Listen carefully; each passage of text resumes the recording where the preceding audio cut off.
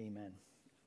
I would ask you this morning, what does it mean to truly live? You know, not merely just eke out an existence in like 2021 America, but what does it mean to thrive? What does it mean to flourish? What does it mean to do well? What does it mean to prosper? What does it mean to have a good life? Like, what does that look like? Is it to be satisfied in your career? Is it to reach a financial milestone? Is it to have a family and have kids that are reasonably put together and haven't set anything on fire yet today? Is it to be well thought of by others? Is it to have lots of friends? Is it to have lots of social mobility? Is it health? Is it relatively sickness-free? And before you get nervous, I have not flipped over to a prosperity gospel preacher, so don't worry. I'm not going to go health and wealth on us this morning, but I do want us to spend time this morning considering that question. How does the Bible define what it means to truly live? How does the Bible define what it means to truly live? And to answer that question, we are continuing our Advent series in Isaiah, and as Len had read for us, over in Isaiah chapter 53. The great Charles Spurgeon called Isaiah 53 the Bible in miniature and the gospel in essence. He called chapter 53 of the prophet Isaiah the Bible in miniature and the gospel in essence. And I hope you saw some of that this morning. Let's refresh our memory. Last week we looked at the famous prophecy of Isaiah in chapter 9. Unto us a son will be born, will be given. He will come to save. There will literally be a child be born. The Savior that was unique, that was unexpected. The Savior that can be no one else other than Jesus Christ. Has to be Jesus Christ, the unique, one-of-a-kind Son of God, who will bring light to the darkness, who is both God and man, who is the King of the ages. This is indeed what the world, and particularly our Jewish friends, would still stumble over today, that this cannot be the Messiah. This is not the Messiah we expected, yet, church, we know that Jesus is the Savior that we all need. May not be the one we expected. This message, the message that a Savior could come in the form of a baby, and then that Savior would grow up to be a man who would then be crucified, rejected, crucified, and mocked, is hard to believe. And that's how Isaiah started his passage in chapter 53. If you remember, Len read a few moments ago for us, who has believed what he has heard from us? And who has the arm of the Lord? To whom has the arm of the Lord been revealed? For he grew up before him like a young plant, like a root out of the dry ground. He had no form or majesty that we should look at him, and no beauty that we should desire him. He was despised and rejected by men, a man of sorrows, acquainted with grief. And as one from whom men hide their faces, he was despised, and we esteemed him not. Verse 1 is picked up not once but twice in the New Testament to demonstrate the unbelievability of this gospel, the unbelievability of a baby who was born, who would be the Messiah. No one seriously would believe that. That's how Isaiah and later on Paul in Romans says that.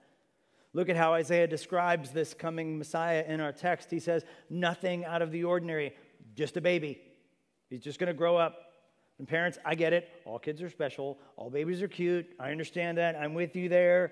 All babies are beautiful. But the kind of Messiah that we're going for here really isn't the one that's going to be born as a baby, right? They were expecting something completely different. And in that sense, he was kind of just like a baby, like all the other babies. Looked like a baby. He was really cute. He grew up. Isaiah goes on to say, there's actually worse than that as he grew up. He was despised. He was rejected by men. We just sang it. He's a man of sorrows, acquainted with grief. And if you know your Bibles and the gospel story, you know this is alluding to the fact that the Messiah will be the one who is rejected. Who's rejected especially by his own people and many others. He will be hated. We see this in many places, but maybe one in John chapter 1, verses 10 and 11 picks up on this very thing, where we read this. He was in the world, and the world was made through him, right? He created the world, yet the world did not know him. He came to his own, and his own people did not receive him. That's what it's saying about the Messiah. Already, we see fulfillment in Jesus Christ from Isaiah in the first few verses of the fact that Jesus came to his own, but his own rejected him. They didn't get it. They didn't see him as the Messiah. He will be rejected ultimately to the point of being executed as a criminal on a Roman cross. Why? And that is probably the most important question in biblical Christianity. Why did Jesus have to go to the cross?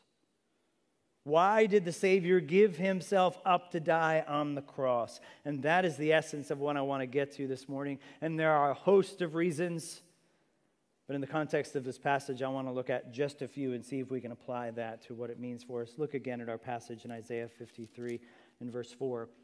It says, "Surely he has borne our griefs and carried our sorrows, yet we esteemed him stricken, smitten by God, and afflicted.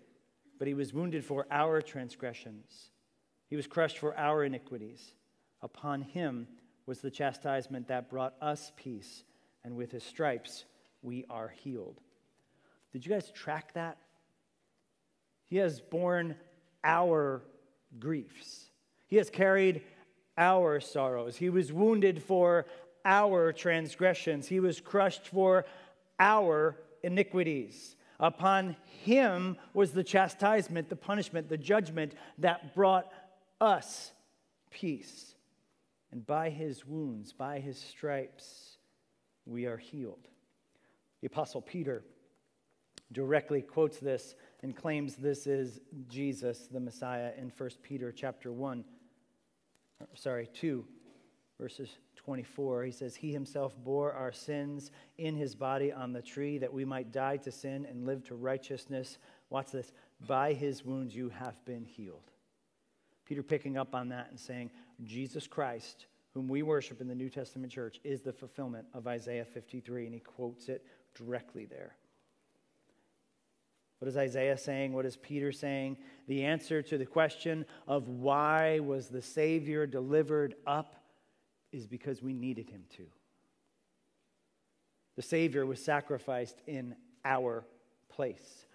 The text said it. We're the ones that have the grief. We're the ones that have the sorrow. We're the ones that have the sins and the iniquities, the transgressions. He did not deserve any punishment at all because he was sinless and he was perfect. He was God in the flesh. We, on the other hand, are the ones who are sinful and in need of someone to save us, and we cannot do it ourselves. And so reason number one, the Savior was delivered up as our substitute. The Savior was delivered up as our substitute. This is the doctrine of substitutionary atonement. Now, before you take a nap, listen, this is really, really, really important. The idea that Jesus sacrificed himself, he substituted himself in our place. Atonement being the idea of making right, the atonement idea of settling the wrath of God, of satisfying, rather, the wrath of God. You're atoning for sin. You are paying for sin. We can't do that ourselves. Why not? Because we're sinful. Because all we're bringing to the party is more sin.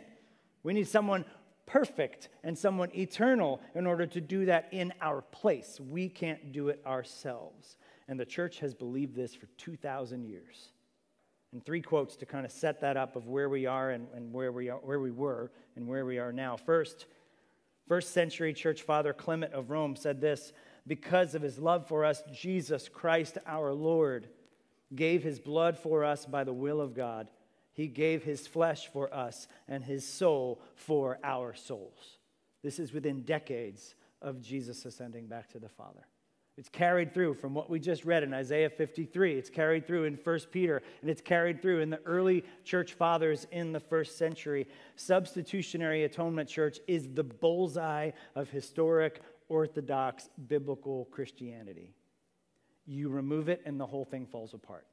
You cannot remove the idea of substitutionary atonement. Yet this is exactly what is happening today in progressive Christian churches, and certainly in atheistic and agnostic circles. It is ignored, it is marginalized, it is rejected, it is even mocked.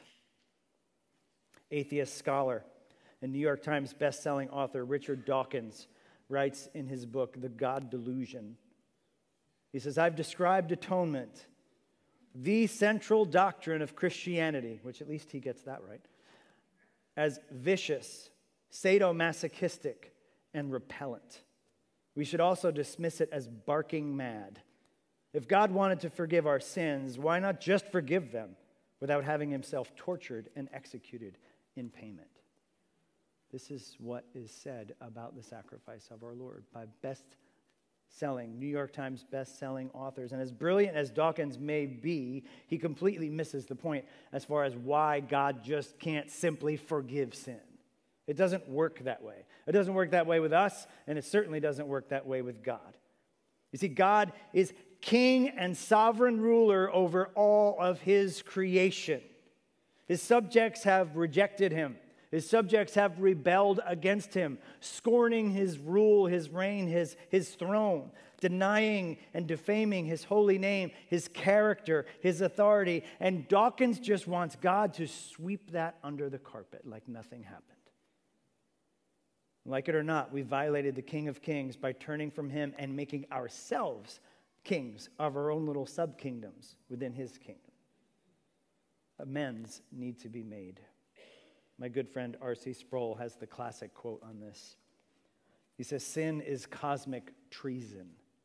Sin is treason against a perfectly pure sovereign. It is an act of supreme ingratitude towards the one whom we owe everything, to the one who has given us life itself. We are saying to our Creator, when we disobey him at the slightest point, we're saying no to the righteousness of God. We're saying, God, your law is no good. My judgment is better than yours. Your authority does not apply to me. I am above and beyond your jurisdiction. I have the right to do what I want to do, not what you command me to do. This goes way beyond just making poor choices in life, doesn't it? This is sin. And this just cannot simply be swept under the carpet. It cannot simply just be forgiven. And again, we can't be the ones to fix that. We need a substitute. It is a debt that we owe that we can't possibly pay, and yet God paid it with the blood of his own son in our place. So instead of calling what that is as sadomasochistic and repellent, how about calling God merciful and gracious and full of kindness and love, and falling down on our faces before him and worshiping him for his grace? Dawkins will have to have that conversation with God at judgment if he's able to stop weeping and get out of the fetal position. And this plan of God, rather, it needs to be loved, it needs to be honored, it needs to be esteemed, it needs to be celebrated, it needs to be worshiped. And indeed, church, we will do that for all of eternity. Shameless plug for Wednesday night midweek, with the Lamb around the throne, people just worshiping. Worthy are you. Why? The Lamb who was sacrificed. That's why you're worthy to be worshiped for all of eternity. That's why you're the one who can open the 7 seals of the scroll. That's why you're the one who's going to come again. Why? Because he's the Lamb slain. Because he did it. This plan of God, we need to worship. We need to revel in. Indeed, we will do that again for all of eternity. In the last days, we will see what happened, truly what we've been spared from. But without it, we're still stuck in our sin. And that's where Isaiah goes next. Look at verse 6 of Isaiah 53. All we, like sheep, have gone astray. We have turned every one. Well, where does the Bible say that we're all sinners? Isaiah 53, 6 for 1, right? We have turned every one to his own way, and the Lord has laid on him the iniquity of us all. The Bible says that we are all sinners by nature and choice, meaning that we're sinners by nature. Thank you, Adam. We're human beings. Our first parents sinned, and therefore it's in our DNA. We are cursed, but we all sin by choice as well, right? Anybody who's the parent of a toddler knows about original sin, right? You don't have to teach them how to sin. You don't have to teach them how to hit or say no or steal anybody's toys or anything like that. They're just cute little sinners, right? They are. We're sinners by nature and by choice. So why was the Savior delivered up to die? Because we sinned. Because his holiness was violated. Because sin exists. So there must therefore be a sacrifice for that sin to make things right, to satisfy the justice and holiness of God. Sin has cursed his perfect creation. And so the answer for the second point, the Savior, why was he delivered up? He was delivered up for sin. He was delivered up for sin. If there was no sin, there wouldn't need to be a sacrifice. But sin exists.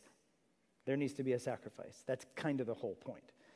We are the ones who are unjust, and God the just makes it right. Elsewhere in 1 Peter chapter 3, in a wonderful gospel summary verse. If you ever wanted to summarize the gospel in one verse, it'd be hard to beat 1 Peter 3:18. For Christ also suffered once for sins, the righteous, right? He's the righteous for the unrighteous. That's us. Why? That he might bring us to God. That's the point of the gospel. Piper wrote a great book called God is the Gospel. That's the point. The point of the gospel is that we are reconciled back to our Creator. The point of the gospel is that we worship God and serve God. And we can't do that because of sin. And so God did what we could not do. But he had to do it because sin exists. This is the goal of the gospel. The goal of the gospel is again, not health and wealth or prosperity. The goal of the gospel is that we get God. We get access to God that we didn't have before. We all know sin exists. We might try and soften the subject by calling it something else. Everybody makes mistakes, or everyone's still growing, or whatever, but at its root, it's all sin. Evil exists in this world. We see the effects of sin in sickness and chronic illness and cancer and things like that. We even saw it in the news in Kentucky and Missouri, where tornadoes have completely devastated that area down there. We need to be praying for them. We see the effects of sin that have cursed God's perfect creation. The Savior was delivered up because sin exists. But consider this, church. God didn't have to create a plan that included salvation. He really didn't. This points to his unbelievable grace even more. We're the ones that reject. He didn't have to save anyone. He could have just left us in our own failed experiment. The moment that we turned to sin, he could have said, well, that didn't work. Oh, well, tough luck for them. I tried. I gave them everything. I gave them me. I gave them perfection. I gave them all these good gifts, and they still turned on me and turned to themselves. I'm done. He could have done that, but he didn't. God in his amazing sovereignty knew that we would turn from him, that we would make ourselves our own kings again of our little mini sub-kingdoms. The Savior, church, was always part of the plan. It wasn't a reaction when God saw the Garden of Eden happening. It was always part of the plan, showing his grace because he knew about sin. He foreknew that would happen. Can you imagine just for a second being left in your own sin? In your own sickness, in your own weakness, just victims of cancer or chronic illness, not to mention, again, natural disasters, just evil running loose in the world, and there's no answer for it at all. This is the hopelessness of the atheistic worldview, which, by the way, no one lives like that. The atheistic worldview is completely inconsistent because everybody knows that there's meaning. Everybody knows that something's out there. Everybody feels that. But yet they claim that we are just bags of mostly carbon and water walking around on some space rock that have nothing to do with anything, ultimately. That is not the truth, and we know it. Our God, in his amazing sovereignty, his amazing grace, knew. And the Savior was always part of the plan. Can you imagine, again, the hopelessness of being left? But this is also the hopelessness of progressive Christian theology. Church, this is an encroaching heresy in the church. We see progressive Christianity. We see the social gospel, so to speak. We see all of these things that are encroaching on the church that are then taking as their targets things like substitutionary atonement. Things like the actual existence of sin. Things like the actual total depravity of man. and things like making us the center instead of God. That makes God the plan of salvation. The author of the plan of salvation then bow to our own intellect. That's what a guy like Dawkins is saying. It's like, no, that's ridiculous. The fact that he would send his own son to die, that is ridiculous. I'm glad you think so, but it's not up to your own intellect. It's not what you think about God's plan of salvation.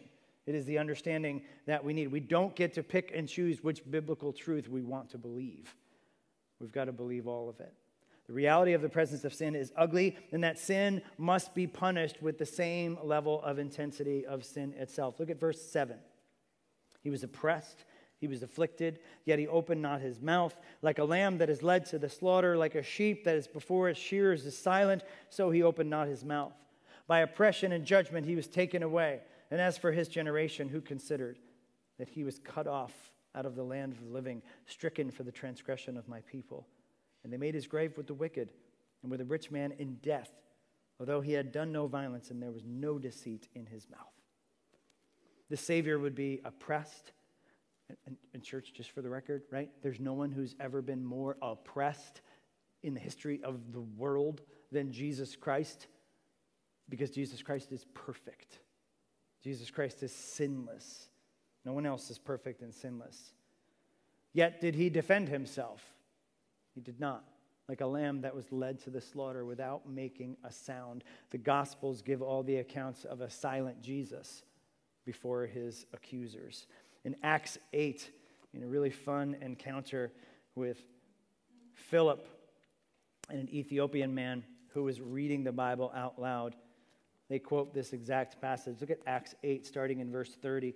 Philip rolls up on this guy. So Philip ran over to him and heard him reading Isaiah the prophet and said, "Do you understand what you're reading?" And he said, "How can I unless someone guides me?" I love that. "Do you understand what you're reading?" "Nope, not a clue." Don't understand it. "Do you understand what this is saying?" He said, "How can I?" And he invited Philip to come up and sit with him. Now, the passage of Scripture that he was reading was this: like a sheep that was led to the slaughter, and like a lamb before its shearer is silent, so he opens not his mouth. In humiliation, justice was denied to him. Who can describe his generation? For his life was taken away from the earth. Philip, again, and Luke, the author of Acts, quoting directly from the Septuagint or directly from Isaiah in our passage in Isaiah 53. And then the eunuch said to Philip, "About whom, I ask you, does this prophet say this is about? Himself or someone else?" There's the million-dollar question, Philip. Who is this talking about?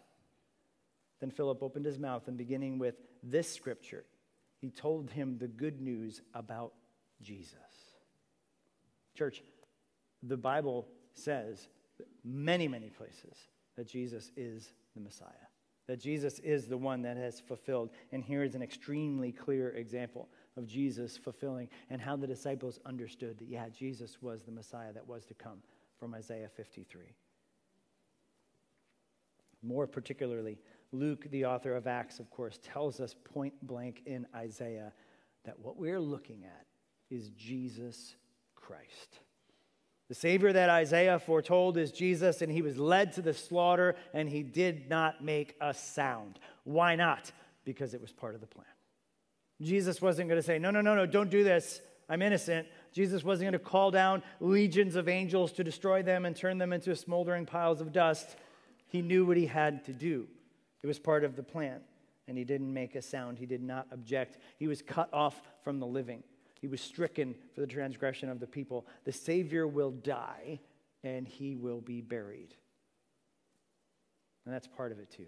Why was the Savior delivered up? He was delivered up to die. That was part of the plan. Jesus had to go all the way.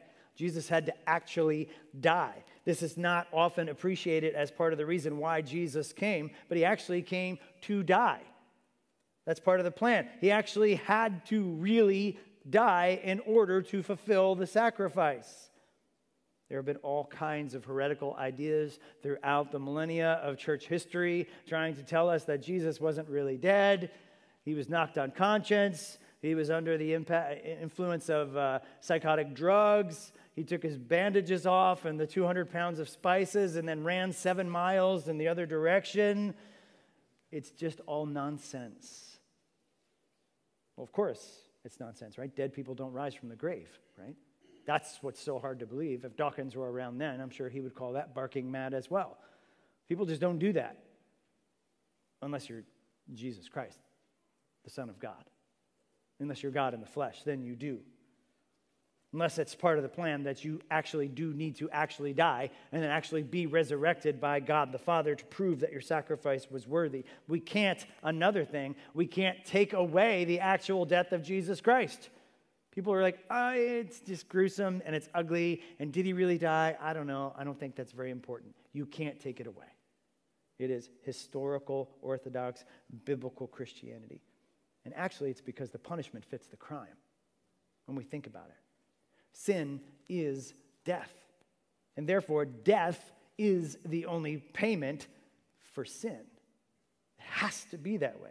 In the Garden of Eden, God told our first parents if they disobeyed him, what would happen? They would die.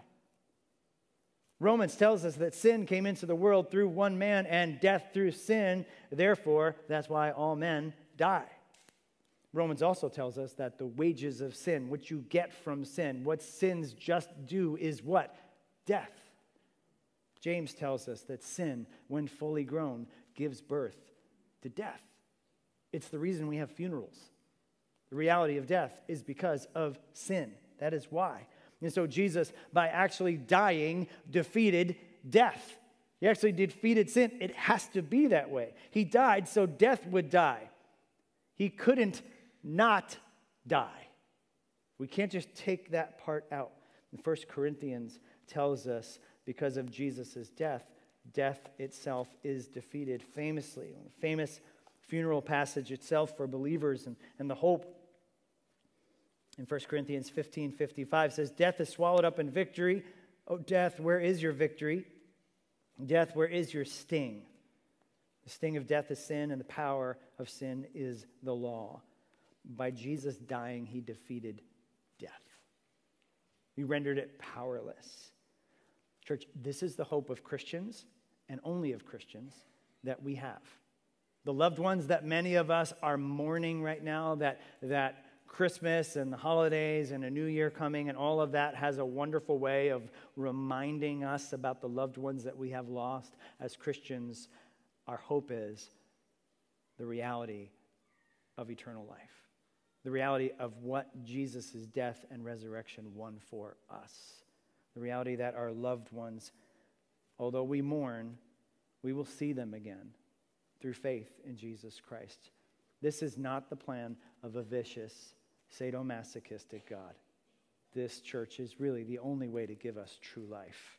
Look at verse 10 in Isaiah 53. It says, yet it was the will of the Lord to crush him. He has put him to grief. When his soul makes an offering for guilt, he shall see his offspring.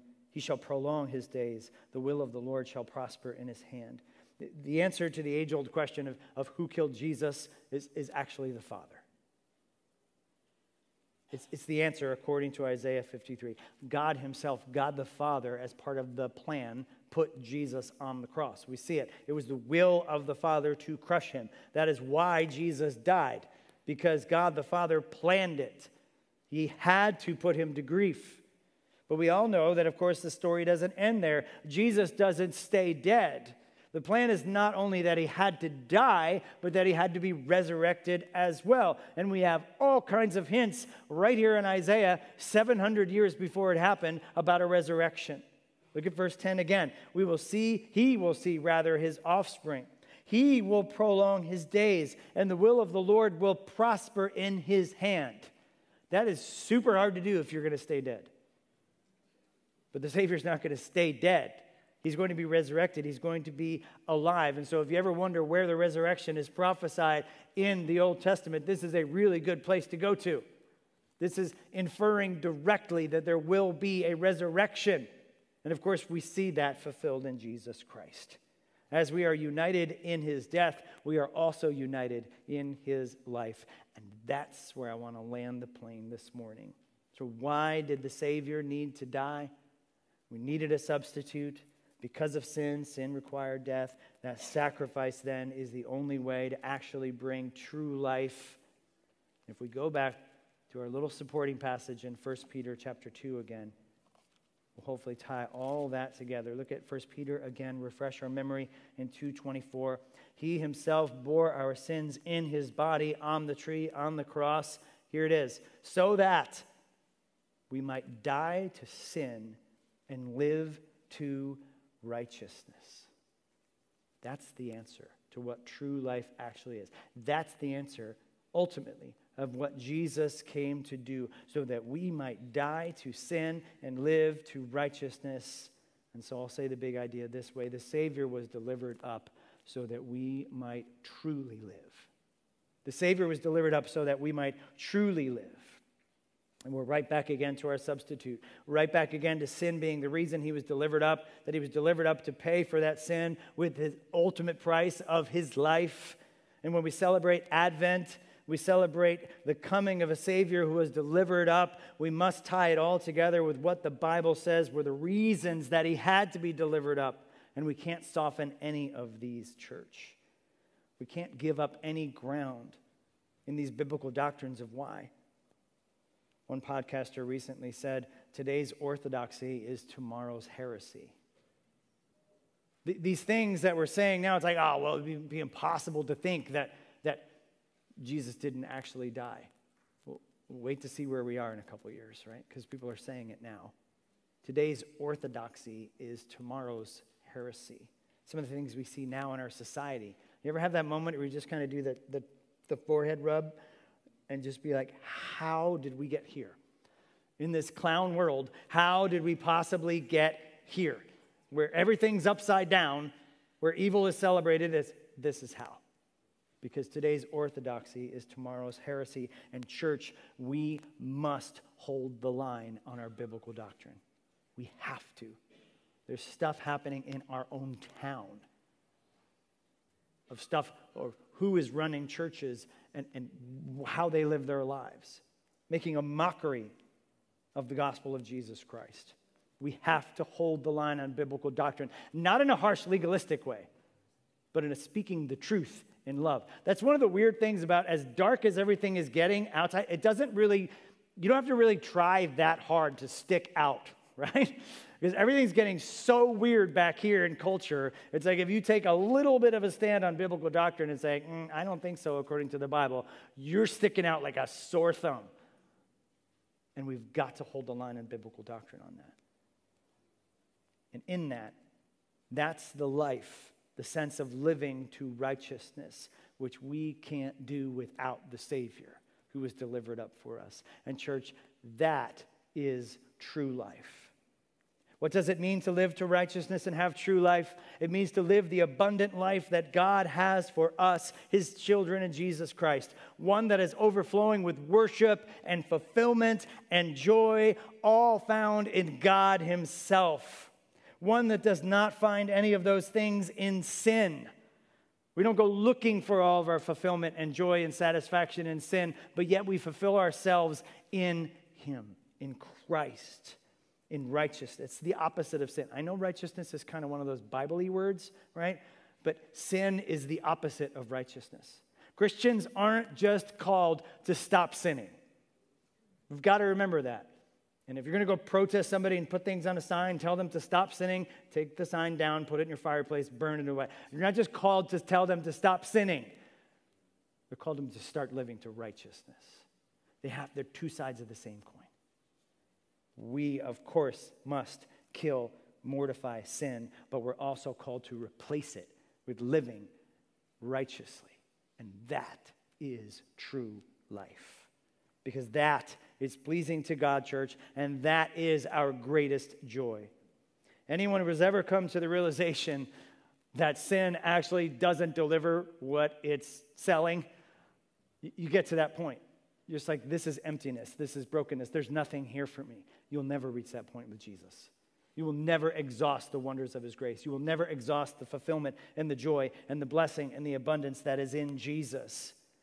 The other side, of course, is the benefit, the blessing. The application of the work of the Savior being delivered up is for our life to be found in Him. Abundant, prosperous, and a life overflowing with meaning and purpose and connection, because it's connected to our Creator. See how that works? When we get connected to the guy who actually made us, and we live like He's supposed to, tells us that we're supposed to live. Why? Not as a cosmic killjoy, because maybe it's the best life we could possibly have, living the way He called us to. That is life. That is truly living. Not merely scratching out an existence, not surviving, but thriving. That is what we celebrate. The terrible reality of what we've been saved from by our Savior, who has been delivered up for us. The Savior that was delivered up so that we might truly live. Let's pray that we can realize this. Let's pray that we can walk in this. Let's pray that the Lord will help us see those ways that we are maybe giving into that life of sin instead of trusting and walking in Him. And let's pray that this Christmas, these truths become sweet to our souls. Heavenly Father, Lord, we thank You for this word. It's a bit of a strange text to be preaching from in Advent, Lord. But we realize that this is the reason that You planned Your plan of redemption. That our Savior would be delivered up. Our Savior would be delivered up as our substitute because we could not pay for our sin. Delivered up because sin exists. And He was delivered up to do the work completely, to die, so that death and sin may die. And Lord, in that great exchange, that understanding that You take our sin, You bear our sin on the cross, on the tree. So what? So that we might die and live to righteousness. Help us, Lord, to milk that for everything it's worth this Christmas. This Advent, may we wholeheartedly pursue joy in Jesus and living righteously. Help us, God, as we seek to be in community with one another, as we seek to point people to Jesus this Christmas, where maybe conversations might come a little more easily. We pray ultimately that You would be glorified through our lives as You connect us back to our God and loving, gracious Heavenly Father. We pray it in the name of Jesus, our Savior. Amen.